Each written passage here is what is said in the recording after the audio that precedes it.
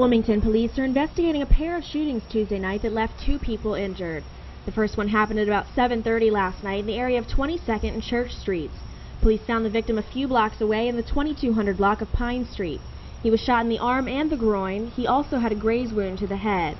Paramedics treated him at the scene and rushed him to Christiana Hospital. Then about an hour and a half later, police were dispatched to the corner of 5th and Spruce. Neighbors told police that a car involved in a shooting fled the area. Investigators were then notified that a shooting victim had driven himself to Wilmington Hospital. He was being treated for a gunshot wound to his left arm. Officials did not provide suspect information for either shooting. Anyone with information on either incident is asked to call Wilmington Police or Crime Stoppers. Stay with Delaware Online throughout the day for updates to this story and other breaking news. I'm Ashley Barnes.